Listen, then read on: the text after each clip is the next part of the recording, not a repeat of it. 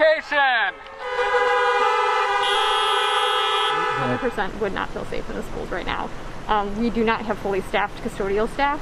We've been short-staffed. We've had significant issues with just cleaning on a regular basis, even pre-COVID. We were having some major issues. That was something that impacted our family because we had an outbreak of influenza within the district that impacted both myself and my son.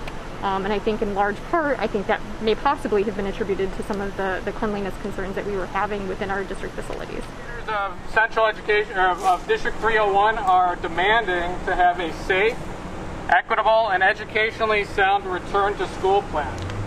It's important that the school board and the district administration understand the concerns of the teachers, to understand the concerns of the community members, and for our voices again to be heard. I'm a parent in the district, and I also work in the district, and we're very concerned about the plan that we have going forward. As far as the equity for our students, as far as being able to keep our students safe and secure while they're at school. I think, both as a parent and as a staff member, we really just want to be able to meet the needs of our students as safely and as effectively as possible. And the current district plan, it has a lot of holes in it that I think we need to work together collaboratively to be able to come up with the best possible outcome.